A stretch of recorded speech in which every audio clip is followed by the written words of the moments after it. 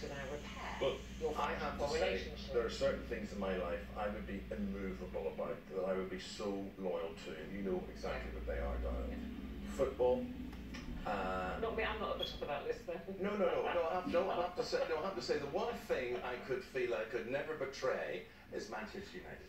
Yeah. Genuinely, more than anything, I'm more likely to go astray on other angles to betray United. No, but seriously, I'm being serious. First, folks. I'm being serious. You're more likely to cheat on me than to cheat on your football team. Yeah. Well, I would say that would apply to 100% of football fans. I believe that. Yeah. Whether you're a man or woman, I think you would put your football club before.